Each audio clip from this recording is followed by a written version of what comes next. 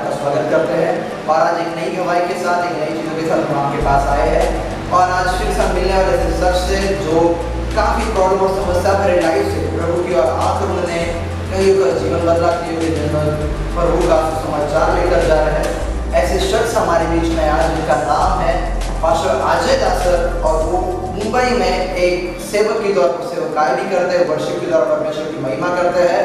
और पूरे मुंबई में और पूरे भारतवर्ष में परमेश्वर उनका इस्तेमाल करता है। आइए उनकी गवाही सुनते हैं। हम स्वागत करेंगे पास्टर अजय दासर का। Praise the Lord. आप सभी को प्रभु यीशु मसीह के नाम में मैं शालोम कहता हूँ। और सबसे पहले मैं इस मेरी गवाही में आने का धन्यवाद देता हूँ कि पास्टर आनंद ने मुझे ये मौका दिया।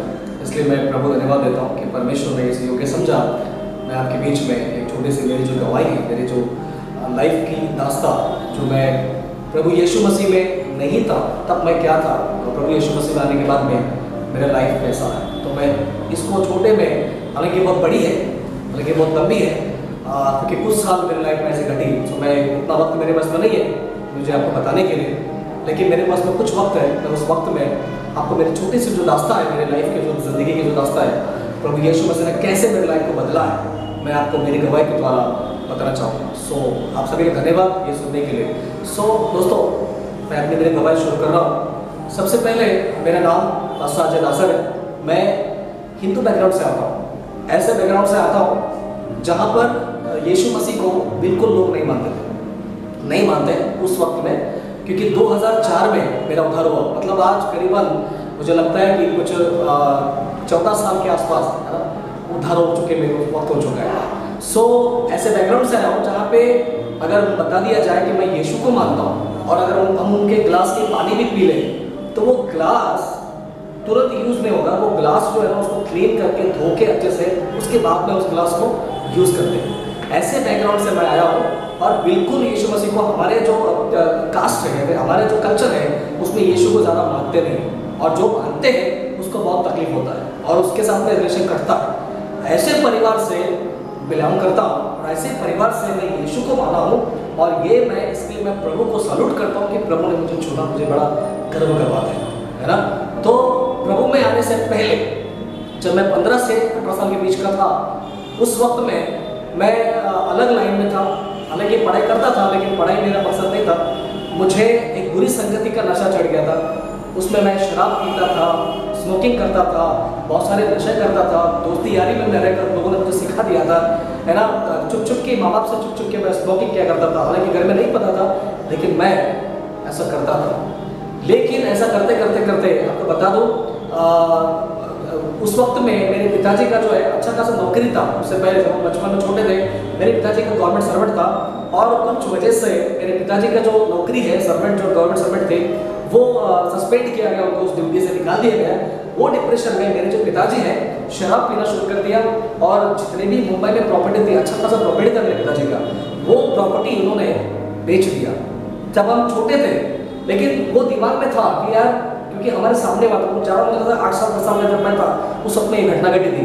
तो उस वक्त में उन्होंने पीना शुरू कर दिया, शराब पीना शुरू कर दिया, मम्मी को मारना शुरू कर दिया, है ना, बहुत गलत गलत बातें बोलना शुरू कर दिया, और बहुत सारा तकलीफ मेरे लाइफ में आया। वो मैं बचपन से देखते आया। जब मैं 17 साल या फिर 18 साल हो गया, तो बचपन से जो मेरे दिनों में रहता था, है ना, मेरे पिताजी ऐसा करते थे, वैसा करते थे, सारी बातें मेरे दिनों में फिट हो गई थी। और एक दिन मैं बड़ा हो गया। जब मैं बड़ा हो गया, लेकिन मानो मेरे पिताजी को भी मैंने मारना शुरू कर दिया, जो कि माँ बाप को आदर करना बहुत ज़रूरी है, लेकिन उस टाइम पे शिक्षा नहीं था, उस टाइम पे मुझे इतना नॉलेज नहीं था, उस टाइम पे मैं प्रभु में आया नहीं था ना, मुझे बिल्कुल नहीं पता था। तो माँ बाप का आदर मैं बिल्कुल नहीं करता था, और मैं मेरे पिताजी को मारना शुरू कर दिया। और हर डेली रात को, दिन रात हमारा झगड़ा हुआ करता था। और मैं छोटे मोटे काम करता, जो पैसे मिलते थे मम्मी को देता था, उसमें थोड़ा पैसा रखता था स्मोकिंग करने के लिए, शराब पीने के लिए, दोस्ती यार में घूमने के लिए। मैंने ऐसा किया, लेकिन इतना झगड़ा होता था हमारे घर में, पिताजी का मेरा झगड़ा होता था, और आपको बता दूँ, खून खराबा तक हमारा झगड़ा होता था। और एक दिन मैं बहुत डिप्रेशन में चला गया, और बहुत तकलीफ में चला गया, और मैं पीना शुरू कर दिया, है ना, बहुत तकलीफ में आया। और आपको बता दूँ, हमारे एरिया में एक पास्टर ने, वहाँ का तेलुगु कमेटी पास्टर है, उन्होंने यीशु मसीह का गॉस्पेल मीटिंग किया था। और उस वक्त मैं थोड़ा सा नशा में था, कुछ वेशन किया हुआ था मैंने, तो तो मेरे दोस्त लोग मेरे साथ में थे, मैं ऐसा रुमाल बांधता था और शर्ट के बटन जो है खुला कर अंदर जो बनियान होती है उस पर मैं घूमता था मेरे एरिया में। आज भी उसी एरिया में रहता हूँ और आज भी उस एरिया में लोग मुझे अलग तरीके से बोलते यार ये क्या था और क्या हो गया। आज भी उसी एरिया में हूँ जिस एरिया में मैं पहले था। मैं एरिया चेंज नहीं किया हूँ, प्लेस चेंज नहीं किया हुआ है ना। तो उस जगह पे यीशु मसीह का एक छोटा सा गॉस्पेल मीटिंग रखा गया था। वहाँ के पास्टर को मैं मारने चला गया था, जो कि मैं शायद 17 या 18 साल का था, मुझे ठीक से याद नहीं, लेकिन 17 या 18 साल का था। मैं उस पास्टर को मारने गया था। मैं बोला यार आप क्या इतना यीशु से बोल रहे हो। लेकिन मेरे जो दोस्त लोग थे, फ्रेंड सर्कल के लोग थे, उन्होंने कहा कि यार अजय छोड़ दे यार, क्यों उनको डिस्टर्ब करोगे मीटिंग को। तो मैं शांत हो गया। आपको बता दूं, बिल्कुल उस मीटिंग के 3 दिन के बाद में एक व्यक्ति प्रभु यीशु मसीह का सुसमाचार लेकर मेरे पास में आया। और वो ऐसा व्यक्ति था जिसको मैं अच्छे से जानता हूँ। वो भी एक वक्त में था अनबिलीवर था, लेकिन जब वो बदल कर मेरे पास में आया कुछ साल के बाद, मुझे यीशु के बारे में बताया, तो मैं कुछ अचंभा हो गया, मैं शॉक हो गया। बोला यार मैं इसको जानता हूँ, ये जब बदल सकता तो मैं भी बदलूंगा। लेकिन मैंने उसको फिर भी एक्सक्यूजेस दिया, मैंने बहाना दिया। मैंने कहा कि यार मैं यीशु को नहीं मानता, मुझे नहीं पसंद है यीशु मसीह, मैं सब मानता हूँ लेकिन यीशु को नहीं मानता। मैंने क्या कहा, मैं सब मानता हूँ मगर यीशु को नहीं मानता। तो उन्होंने कहा कि मुझे समझाया, मैंने प्रार्थना किया। और आपको बता दूं, क्योंकि मैंने सोच लिया था सुसाइड कर लूँगा, मैंने सोच लिया था मैं मर जाऊँ। क्योंकि क्यों, उसकी वजह क्या नहीं पता कि मैं पापा को मारता था, मेरी हालत बहुत ख़राब थी, घर की कंडीशन बहुत ख़राब थी। ऐसा वक्त मेरे लाइफ में मैंने भीख मांग के खाना खाया, कुछ नहीं होता था खाना खाने के लिए।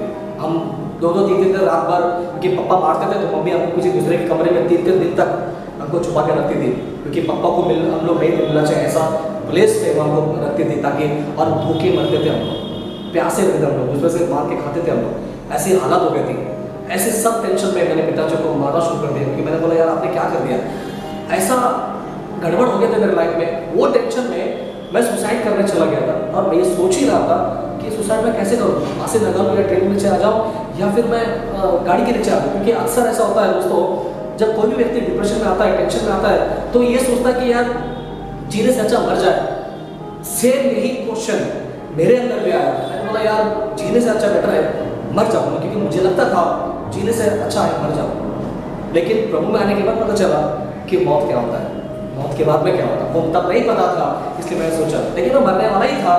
लेकिन एक व्यक्ति मेरे पास में यीशु के बारे में बताया और मैंने उनको बोला कि यार मैं नहीं मानता, लेकिन उन्होंने मुझे कन्विंस किया, उन्होंने मुझे बताया आप एक बार यीशु को चेक कर देखो, एक बार आप यीशु में आ जाओ, पता चलेगा, आपका नाम नहीं बदलेगा, धर्म नहीं बदलेगा, जात नहीं बदलेगा, लेकिन आप आ जाओ। मैंने बोला ठीक है, आप इतना रिक्वेस्ट करते हो तो मैं आऊँगा। उन्होंने मेरे ट्रैवलिंग किया, उन्होंने मुझे लेकर चला गया, उन्होंने मुझे सभा में लेकर। और जब मैं गया वहाँ पे चर्च में तो मैं ताज्जुब हो गया। आपको पता है क्यों? क्योंकि मुझे लगा ये चर्च में लेके जा रहा है, बड़ा यीशु का पुतला होगा, स्टैचू होगा, मूर्ति होगा, या फिर कुछ और अलग होगा, बड़ा चर्च होगा, लोग अच्छा अलग अलग होंगे, पूरा क्रिश्चियन होंगे, मुझे ऐसा लगा था। लेकिन जब मैं वहाँ पे देखा तो मामूली सा छोटा सा बालवाड़ी है जिसमें 100 से 150 लोग बैठते हैं। वहाँ पे एक प्रचारक है, एक पास्टर है जो प्रचार कर रहा था, कुछ लोग हैं जो क्वायर में गाना गा रहे थे, यीशु मसीह गाना गा रहे थे। तो ये सब सुनकर मैंने बोला यार ये तो कुछ अजीब है। लेकिन आपको बता दो 2 घंटा मैं वहाँ पे बैठा और 2 घंटे के अंदर मेरे लाइफ में एक ऐसी शांति आई, मेरे लाइफ में एक ऐसा बदलाव आया और वो प्रभु यीशु मसीह ने मेरे लाइफ को बदल दिया। और वो टर्न, एक यू टर्न मेरे लाइफ में आया, जहाँ पर शुरुआत हुई मेरी नई जिंदगी का। पुरानी जिंदगी चले गई, एक नई जिंदगी। वैसे बाइबल बताती है जब हम यीशु में आ जाते हैं तो हमारा जीवन नया बन जाता है, पुरानी बातें बीत जाती है और नई बातें शुरू होती है। वहाँ से मैंने सोचा यार यीशु में कुछ तो है। तो मैं यीशु को नहीं मानने वाला व्यक्ति, तब से मैं प्रभु को मानने लगा। धीरे धीरे करके मैं मेरे सेवक के अधीन रहा, मैंने सेवकाई किया, उनके साथ में रहकर सीखा कैसे बढ़ते हैं। कई बार मैंने फास्टिंग प्रार्थना किया, कई बार मैंने अपने आप को बंद कमरे में रखा, प्रार्थना किया। मैंने बोला प्रभु अगर तू है तो मुझे बड़ा, प्रभु तू है मुझे जीवन दे। और आपको मतलब मैं भी प्रभु में आया। मेरे आने के बाद मैं मेरे कई लोगों को मैं यीशु मसीह के बारे में बताकर, मेरे कई मित्र को जो नशे में थे उनको भी मैं प्रभु में लाया और आज भी वो मेरे साथ में है। और आज मैं चंबूर के अंदर, मुझे कम से कम 15 साल हो गए प्रभु में आकर, 15 या 14 साल हो चुके प्रभु में आकर। और मैं आज अच्छा खासा सेविकाई कर रहा हूँ चंबूर के अंदर मुंबई में। कई बार लोग हमको बुलाते हो तो मुंबई में हम जाते सेविकाई करते हैं, है ना। सो अच्छा खासा प्रभु एक आज एक पास्टर के रूप में, एक सेवक के रूप में मैंने इस्तेमाल कर रहा हूँ। कहाँ था और मैं आज परमेश्वर ने मुझे कहाँ लाके खड़ा किया, क्या नहीं क्या था और क्या बना दिया प्रभु। मैंने सोचा था कि मर जाऊंगा, लेकिन प्रभु ने मुझे उसके राज्य में मेरे पुराना जिंदगी को मार दिया, एक नई जिंदगी को खड़ा कर दिया। सो मैं इसलिए मैं धन्यवाद देता हूँ प्रभु का। मेरे पास वक्त बहुत कम है, लेकिन उम्मीद करता हूँ ये इस मेरी गवाही से परमेश्वर आपके मन से जरूर बात करने पाए, परमेश्वर आपको उत्साहित करने पाए। और मैं समझता हूँ जितने जवान होंगे आप भी कई परिस्थिति से प्रभु में आए होंगे, लेकिन मैं वादा करता हूँ है ना, परमेश्वर आपको ब्लेस करेगा। परमेश्वर में बने रहो, क्योंकि परमेश्वर कहता है अगर मुझ में बने हो तो मैं तुम्हें फलवंत करूँगा। So thank you so much, आपने ये मेरे वीडियो को देखा, मेरे गवाही को सुना, और उम्मीद करता हूँ कि आप ऐसे मोटिवेट हो गए, अपने दोस्तों को आप पक्का ऐसे बताओगे, शेयर करोगे। So thank you so much, परमेश्वर को आशीष दे, गॉड ब्लेस यू।